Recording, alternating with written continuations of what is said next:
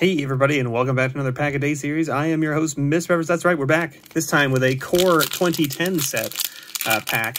This is, of course, the set. It wasn't 10th edition. It was the year they made the switch from doing like 8th edition, 9th edition, all that kind of stuff, to actually using the year to represent the set, the Core set, because if they kept doing them every year, they were going to just go forever, right? So I don't know, I figured they just put the year in to make it easier for people to know when the set came out, I guess, or maybe it's just easier to keep track.